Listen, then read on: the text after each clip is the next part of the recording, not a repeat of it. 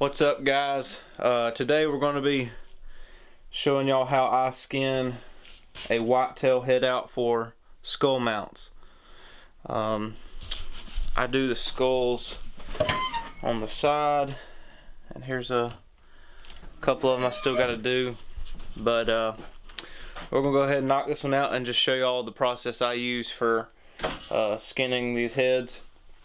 And I usually let them lay out for about a day or two before I even touch them or anything, just so they're thawed out real good. And especially when you're taking that jawbone out, the lower jaw, it's a lot easier if it's thawed out. So we'll just go ahead and get right into it.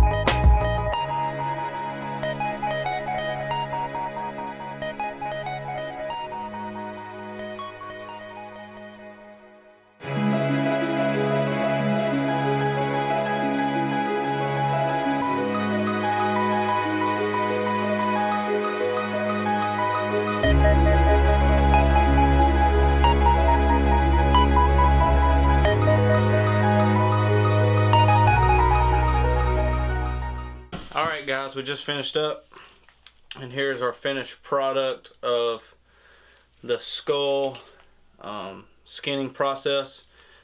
For my preference, I just leave the eyes in there. They're pretty tough to get out if you don't have a scalpel.